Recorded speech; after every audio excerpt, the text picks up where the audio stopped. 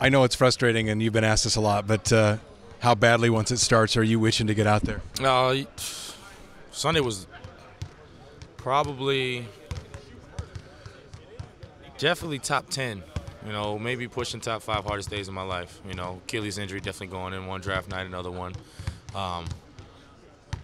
Just seeing the commercials and everything just kicking off. You work so hard for that moment to be in the playoffs and fight for a championship. And like I said earlier, I really believe that, with me in the lineup, this was a championship team. And like I said, it's not something that can't be done, but you just start thinking what ifs, and it was tough. And then, to see the game play out the way that it did, and just to feel that I could have had an impact on the team, being on the court, it's tough.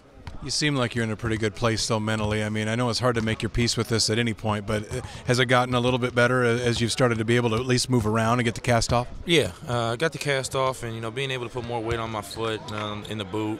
I've been doing a lot. I don't think that you guys would expect anything else, but it feels better every day, feels stronger every day.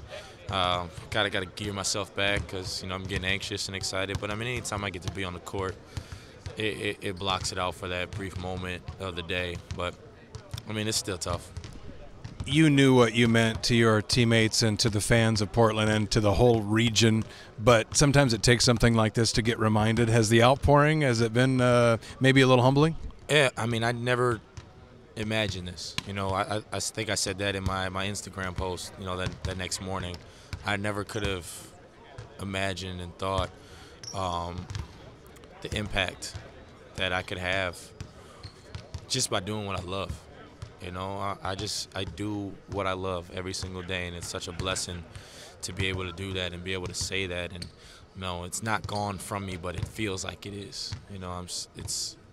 I can't be out there. I can't be competing and fighting and scratching and getting on the floor and hitting big shots and making stops. So I got to find it somewhere else, and I'm working on that.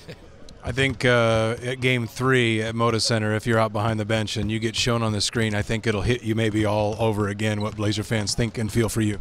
I'm nervous. I really am.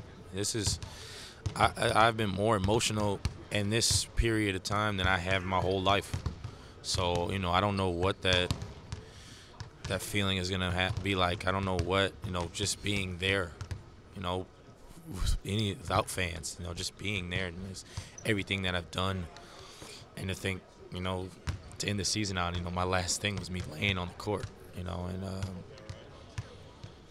it's going to be bittersweet. It'll be bittersweet.